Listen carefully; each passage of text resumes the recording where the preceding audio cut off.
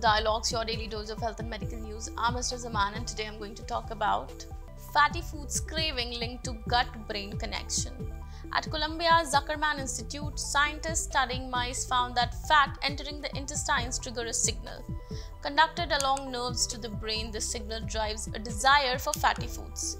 Published in Nature, this new study raises the possibility of interfering with this gut-brain connection to help prevent unhealthy choices and address the growing global health crisis caused by overeating. A dieter wrestling with cravings for fatty foods might be tempted to blame their tongue. The delicious taste of butter or ice cream is hard to resist. But new research investigating the source of our appetites has uncovered an entirely new connection between the gut and the brain that drives our desire for fat. Researchers found that glucose activates a specific gut-brain circuit that communicates to the brain in the presence of intestinal sugar. Calorie-free artificial sweeteners, in contrast, do not have this effect, likely explaining why diet sodas can leave us feeling unsatisfied. That's all for today. Stay tuned to Medical Dialogues for latest updates. Never miss a medical update from Medical Dialogues.